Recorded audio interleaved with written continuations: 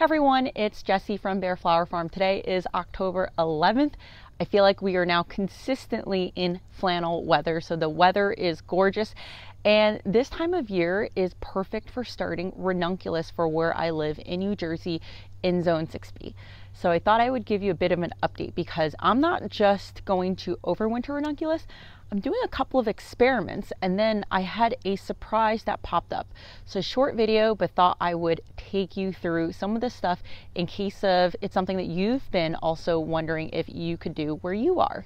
So for those of you who are new to my channel, I am in my second year of flower farming. I mentioned I am in New Jersey, so we are on the cusp of being able to overwinter ranunculus. Last year we had a really mild winter, so it made for a great winter to overwinter. But that being said, there are some people who live just like about an hour south of me, like in Philadelphia. Jenny Love, she is able to overwinter her ranunculus in caterpillar tunnels. So I don't have caterpillar tunnels built. I just use frost cloth, so something fabric like an agrabah, and then sometimes I'll do a second layer of regular thick greenhouse like plastic. So if you don't follow me on Instagram, follow me because I do constant updates on what that looks like. And let me show you just high level the things that I plan on doing with ranunculus this year. Let's start first with the corms. So I have bags and bags of corms, and I am selling corms for those who are interested, so I'll post the link below. But I'm selling basically the b.a.r.e variety. So this is the b.a.r.e series. I've got b.a.r.e cafe, orange, pink, and we've got some more traditional colors like purple, rose, white. The pink was really popular, so it was gone. But I'm starting out by pre-sprouting these, and this is what that process looks like. So nothing fancy here. I'm only starting, I think this is 30 corms in here. So in some water for 3 hours-ish. I do change the water out every like couple of hours or so, so maybe just once in between. Honestly, if you don't change it, it's totally fine. But once you're done soaking the corms, it's gonna look like this. After you finish soaking the corms, one thing you want to make sure you do is you don't over soak because they will rot. You're really just trying to get them plump and start them out of dormancy.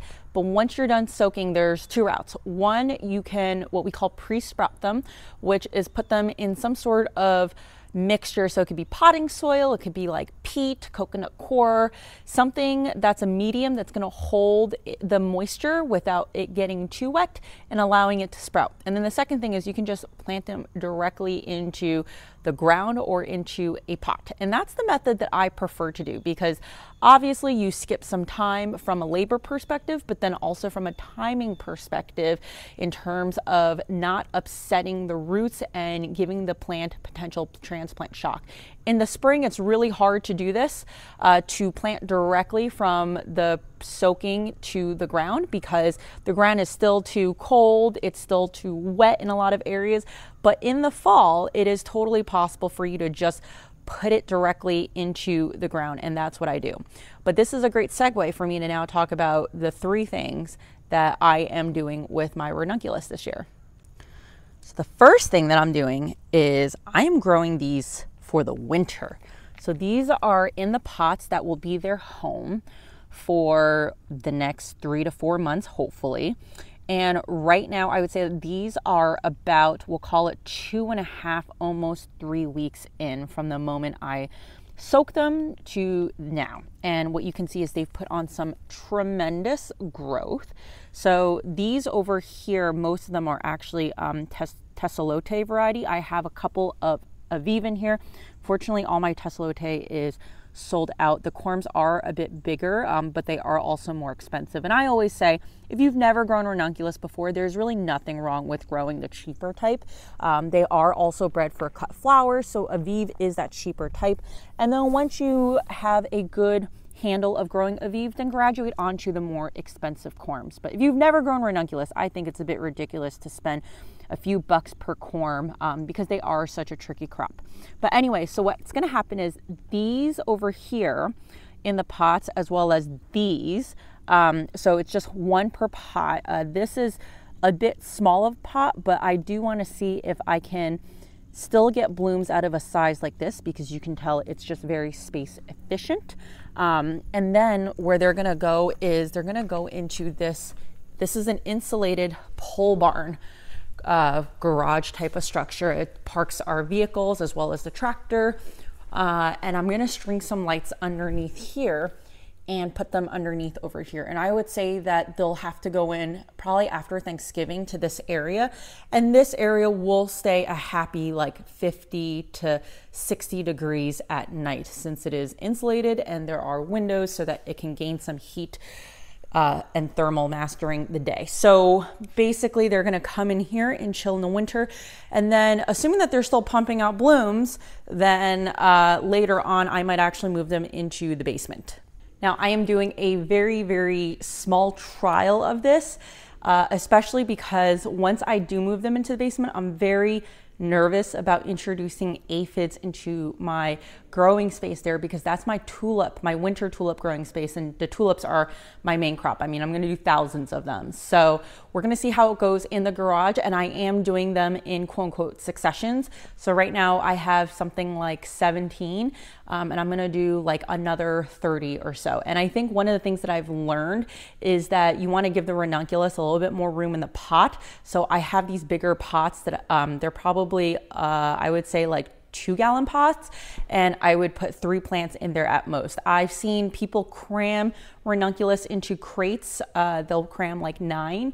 When Hank from Ownings was actually talking to a group of us about fall ranunculus, he was saying that they put just 1 ranunculus per crate. But I also know that Little Farmhouse Flowers also grows ranunculus indoors, and they use gallon pots, and I think they put 1 per gallon pot, and I've seen them put a few per crate. So more than one way to skin the cat, more than one way to grow ranunculus. A lot of this is really just about experimenting right now. All right, so that's method number 1. And if things go well, then I should be able to achieve blooms sometime around Christmas, maybe a little bit after in the new year. And that will be just kind of like complement to the winter tulips that I have. The other thing that I learned from Hank Ownings is that the seedling phase, or just like when the ranunculus are really small, they're a lot more forgiving with the soil temperature. So the soil temperature could be in that range where normally it would trigger dormancy in its adult phase, but in its younger stage, it's a lot more forgiving. So if you wanted to start ranunculus in like August, you could have done it. And that's what some other people did. There's like a group of us who are trying to see if we could grow ranunculus off season. So they have like structures and stuff. I don't have structures. And honestly, I didn't have my corms in. I was a little bit preoccupied with cleaning up the field. So that's why I opted to try to do winter ranunculus. But basically, my takeaway was it's a lot easier to pre-sprout now because the weather is perfect. And from a day length perspective, ranunculus actually prefer that shorter day length. They want like 8 to, I think, like 10 hours, maybe 12 hours of light. Once you go above that, it will initiate flowering, but the flowering might be on thinner stems. There might be less buds. So that's another reason for trying to grow ranunculus in the shoulder seasons, if not winter, because then you can supplement light, and then you can obviously control when those lights are on or off. All right, so let's get to it. The second method that was unexpected in terms of what I'm gonna do, I'm gonna show you right now. So this area over here, you can tell from the hoops, was covered before. This is where my ranunculus in the spring was. And then I ended up interplanting straw flower just as ranunculus were starting. And I've been able to more or less cut off of these straw flower for, I would say, from midsummer till now. Now, what I didn't realize was that some of my ranunculus would start sprouting again. And I didn't pull any of the corms out because I was too lazy. But they just started sprouting on their own. So there's a lot of stuff in here in terms of weed. There's like, what is this, like moss growing, but they're happy. Got one over here, a nice big one over here. I've got a lot of random ranunculus coming up. I mean, it's just, there's so many that I was like, all right, I have to keep this area, because I was originally going to clear out this entire space and really focus growing over there and certain sections that are getting perennialized over there and this section where the yarrow is, because I wanted to be able to get the tractor in here to dump soil. I wanted to do some more raised beds types of setting because there's so many weeds. I spent more time weeding this year than growing. So I was like, I might as well grow in a smaller space that's more manageable than grow in this big space and really have the same output because of the weeds. So long story short, I'm going to keep this area and I'm going to cover it. I'm going to take out the straw flower when they're done, and then we're going to see how this goes. So I would love to know in the comments how this has worked out for you, because I have read other people who have said that their second year flowering ranunculus that they left in the ground did not initiate buds. They had a lot of good foliage, but no buds.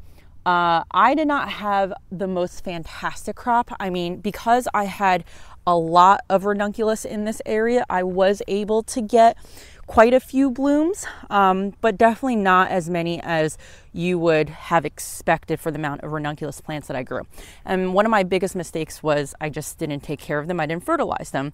And honestly, that is totally fine, because that was around the time when I had given birth to my daughter. So I had some other stuff on my mind, but I do know that they were completely under fertilized. So they didn't put on very good foliage growth, and they were very, very weak.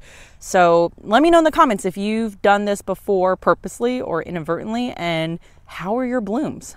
So that brings me to the third thing that I'm doing with ranunculus, and that is the more obvious one that most people do, is overwintering. And as I said before, overwintering here is not guaranteed, and you do need to cover it and you do need to baby it. So let me show you though how I'm doing it, because again, I don't go through the pre-sprouting route. I just put them directly into the ground. So not the greatest looking area, but this is an area that was cleared of weeds. I smothered it with that panel over there. That's like siding panel from our pole barn garage. We had a lot left over, and I was like, this is perfect. Like, instead of using a tarp, let me use this. So did that, smothered it out, and then put some grass clippings on top. So you can see this grass clipping is dried by now, and then basically just plucked or dug a small hole and then put the ranunculus corms in there. And so we'll see what happens. Is this actually ranunculus? No, this is not ranunculus. This is a viola, I think. So you can see there's still weeds in here despite the smothering. There are some very, very persistent weeds. Like that is a, God, what is that? I think that's a sorrel, and it has rhizomes and it spreads so aggressively. Like over here, you can see it spreading. So anyway, that's why I like to keep it mulched to hinder that as much as possible, the weed sprouting. And then this will also help with the temperature regulation as the temperatures get cooler. Now, I am going to have to do something like that over there. The problem with this piping is that this is irrigation piping. It's really cheap, and therefore it's not going to hold snow load very well. So I actually have a video on how I made this. I'm going to link it above in case if you're interested. It does well in a climate where you don't get snow and you just need to put a cover over, and it's a lot cheaper than buying PVC piping. But what I may actually do is I may use wood and T-posts to create a bit of like a square structure with a frame over the top, and that way I can cover it more easily and then make sure that if there is snow load, the thing doesn't collapse on top of the ranunculus that has sprouted. So that's it for now. I am definitely most excited for the winter ranunculus that will be growing in here, but even if it is a success, I don't know if I'm going to focus on that for the winter. And that's because ranunculus are relatively slow when it comes to growing, because obviously you need to sprout them, and then they take at least 90 days from when you do that to flowering. So that's over 3 months. Now they will give you multiple stems and they will give you weeks of blooms, but when I compare that to the opportunity cost of what else I could be doing if I wanted to expand my winter tulips, although they only give me 1 stem per bulb, since I treat them as an annual, I can turn them over within 6 weeks. So that goes from everything from rooting to growing, right? So in that span of 6 weeks, That's like at least 2.5 successions of tulips versus the ranunculus. So even though the ranunculus corm might be a little bit cheaper and I might be getting multiple blooms off of a single corm, net, because of how long it takes, it's still less revenue and less profitability than if I were to focus on tulips. And the more you scale tulips, obviously, the more economies of scale you have in terms of purchasing cheaper bulbs and all that good stuff. So this is more just for fun. If you are interested in purchasing my corms, I had mentioned I am selling the Aviv corms. So they come in the straight colors of white, purple, rose, and then we're out of pink. So then the other colors are the Pacote series. They're still, I believe, Aviv.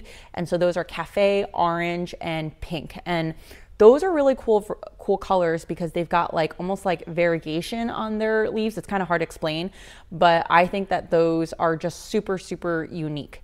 My goal with these corms is to provide wholesale-like pricing for the smaller grower. And what that means is all the corms are definitely below $1, including shipping. So even if you were to purchase 25 corms, it would be $23.99, I believe, all in, including shipping. There's options for mixes, so you don't have to just get one color. And I would say this is a good option if you're growing anywhere from like 25 to 250 ranunculus and you want a mix of colors. You want ranunculus that is bred for cut flowers. And I always say that, like, when you start hitting December, you're gonna see like Holland Bulbs, Tulip World, Eden Brothers, they're gonna start putting their corms on sale. They're gonna be dirt cheap. And that is a really good option if you're like a home gardener and you're not selling. I find that with those mixes, I bought them, and I would say that you can't beat those prices, but the problem is sometimes they don't come true to color, meaning you get a mix, but you really get orange and yellows. I would say that the quality of them, the corms are typically a little bit smaller. So it kind of just depends on what your objectives are. If you're just growing for fun and you're not selling, like, go with those corms. But if you are trying to get a saleable crop, then you probably want to invest in corms that are bred for that purpose. And the corms that I am selling are 7+, which is a bigger size corm. So when you get them, they're going to look shriveled, they're going to look small, but once you put them in water and soak them, they are definitely going to plump up. So I will make sure I put that in the link below. Let me know if you have any experiences doing any of the stuff that I'm talking about today, and I will see you in the next video.